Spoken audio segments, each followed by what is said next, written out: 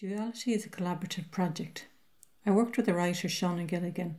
Together we made the artist's book, which is central to the exhibition in response to visits to the Curragh camp and the museum in County Kildare. I responded to her writing and she responded to my images. Working with Shauna made me consider the narrative of my own work.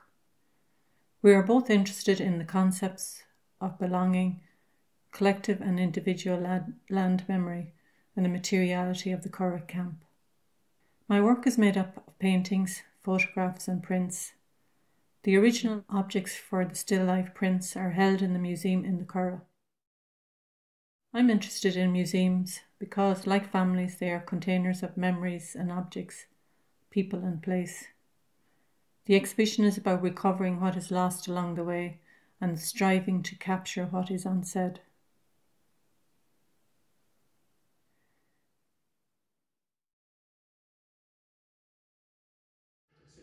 So this is quill as in quillshire, as in forest. It's how the branches and tendrils of the trees can look like coloured transparencies. The veins of light, line and colour seeping into their surroundings. So there's almost a seepage between the veins, the capillaries and the surroundings, as if we're talking about liquid, not just material, fixed entities. To some extent, we could be looking at inside arboreal life, at a respiratory system of chlorophyll, and in fact, you could be looking inside a branch, because this looks like colour transparencies of chlorophyll that you learn in botany, about the inner circulation of life within branches and leaves and trees. So in a curious way, you get this interplay between the inner and the outer. We are looking at outer world, but in fact it could be the inner life of trees that we're looking at the same time. And that's why I think the exhibition is called Duality.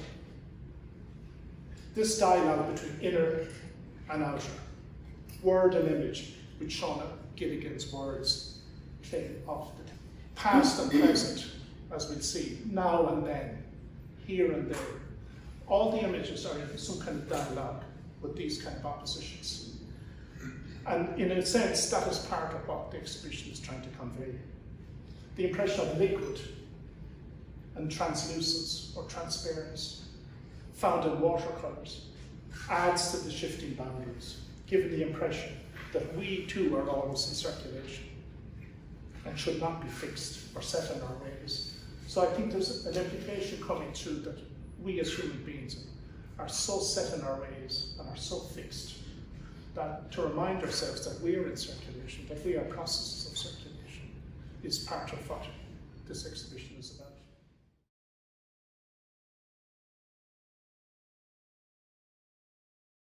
In hanging the exhibition, I wanted to create a feeling of being surrounded by trees, almost being contained within them. The paintings are of trees from my great-uncle Innes McNulty's garden in Achill Island. The trees are also witnesses to his memory as an internee in the Curragh camp in the 1940s. The two photographs hanging on opposite walls are of Tintown and the glass house in the Curragh camp. Standing between them, the viewer is contained, immersed in the emotional impact of the body of work.